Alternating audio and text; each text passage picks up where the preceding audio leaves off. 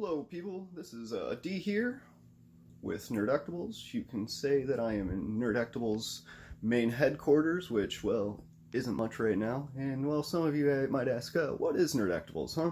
Well, here these past couple months, not even really a couple months, more like a month so far, a couple weeks, I have decided to start going to estate sales and just rolling the dice and see what happens. I plan on opening up a store. That's what Nerdectibles is called. We're going to start with eBay, see how that goes, and we're going to transfer over into our own store, hopefully within a year. So we'll see how it goes. You know, if eBay's rocking, we'll just stick with eBay.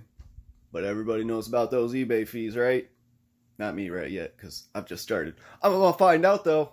Also, just want to give you guys a quick detour of what the Nerdectibles headquarters is currently looking like, because it is a mess. Alright people, I'm going to kind of show you what the Nerdectibles headquarters is kind of looking like. It's just the upstairs of my current living facilities right now. It's a mess up here. We'll show you. Here's the hallway. I got magazines. I didn't really buy those magazines. I kind of got them in a bulk lot that the ladies, I was packing other stuff up, books, records, other media, and they were like, hey, do you just want the magazines too? So I was like, yeah, I'll take them. So yeah, I just took them. They were National Geographics, Time. There was a couple other good ones, some Lifes in there as well. So hopefully I can bulk them up and move them. Here is another stuff, a whole bunch of board games, some VHSs. Yeah, some people might laugh. VHSs, ha ha ha, so out of date. But go look it up. VHSs are actually selling better than regular DVDs. Not Blu-ray, but regular DVDs. The VHSs will bring you a little bit more money if they sell. So, right here what we have is going to be room 1 of the upstairs and everything. My main purchases going forward when I started were mainly books and records. So, you'll see that this lot right here is mainly books. I do got some board games. This I think was my first board game lot that I rolled the dice on. You know, I think it went pretty well. I got some more board games back here. Nice little Mother Goose game. Old School Life. You know, this is just kind of what I'm working with. This is, you know, our bookshelves. Our bookshelves are kind of sorted and everything already. Like, a lot of this stuff is already logged into our store database, but eBay only lets you have 10 items up at a time when you start up a new business, which is pretty lame, but whatever. I don't plan on staying on eBay because of the fees. I'm just showing you guys kind of what I'm working with. So let's get back in the hallway now. Let's go back to the hall, and we'll go down to the real headquarters where I have, just tons of stuff. Tons of books. This is what I've been working with right here. These are my purchases and everything going forward. I still have a lot of sorting to do. Tons and tons of sorting. Just books galore, people. Those books right there, those ones in the corner, those are actually logged in our database. We have some really good ones. You know, I got some more popular books up there. I got some books from the 1800s and stuff like that. Really crazy. And then I live in a prime part of the country where 1930s, 1940s, this place was booming. I live in the Toledo, Ohio area, and it's just mind-boggling some of the stuff that, you know, they have in this area. Here, let me just show you, like, this one book really quick. Like, okay. The History of Medical Practices in Toledo and the Maumee Valley area. It's going from 1600s to 1990. I could be wrong, but I'm pretty sure this book was like somewhere going between 30 and 50 bucks just for this book. And I got a couple of them that are like that. So, I mean, that's kind of why I started buying books and everything, because, I mean, I can fit a lot of product. Yeah, I don't have much room to walk and stuff, but what I have logged, people, it's mind-boggling to what I've paid to what these are actually the going rate for them online is on. And, you know, that's what we're just rolling the dice with. So, I mean, let me show you some of the first items that I also got online on eBay or whatnot, you know, just kind of show you guys what's up. You know, here's a little working station we got going on. It will get better.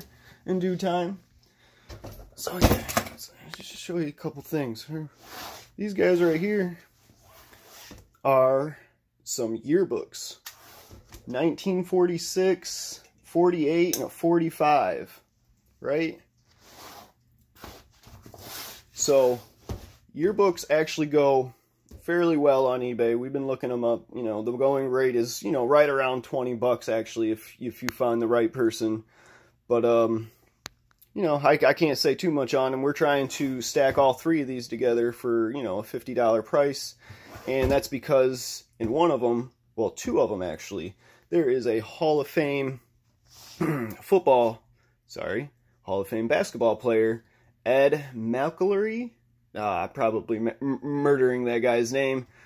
Sorry, Ed, for that, but, you know, that's all. When you get into yearbooks, you kind of want to hit up the wiki, you know, go see if they have any reasonable alumni in them and everything.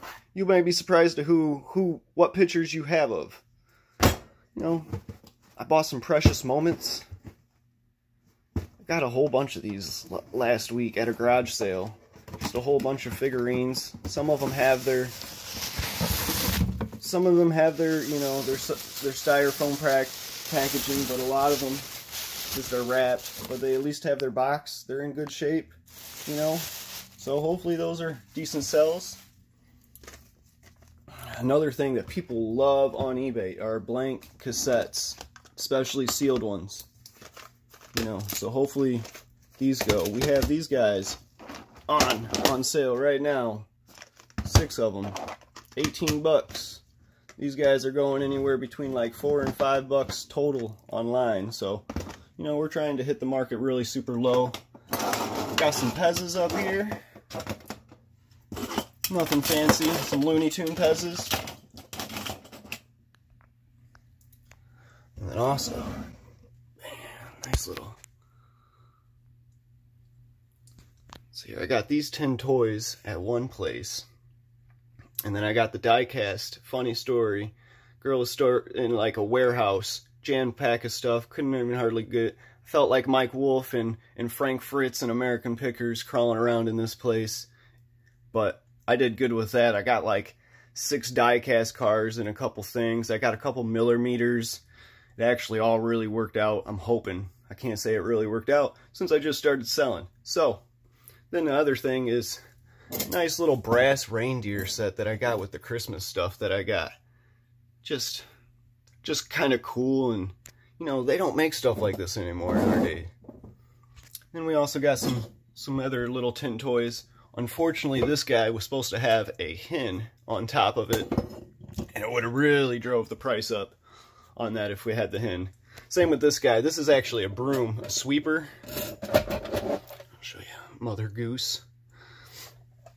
But there's supposed to be a stick coming out of that guy right there. So, and that stick was probably, oh, if you have that stick, that adds like a good $20 to that little toy and everything. But, hey, I know I'm talking, I'm gabbing. I need to get out of here. It's about sales time. People are going to be opening. I need to get to that stuff. Even though I don't really have much floor space to go work with it. I'm going to keep you guys posted on how my day goes. Alright, so I know I've been kind of gambling. You know, kind of giving you guys the scoop. It's my first video. I'll try to get better with, you know, my wording and everything and making videos quicker. But I really do need to get going. It's almost 9 o'clock. Estate sales, that's when they open up. I want to be the first to a couple of them. We got 5 that I'm trying to hit up today. We're going to see how it's going to go. I'll give you guys little scoops of if I buy anything. I won't be taking videos of inside of the estate sales because I feel like that's detrimental to my strategy of getting the items that I want for a certain price. So I probably will never actually go into an estate sale with recording just because I think it's going to negatively hurt my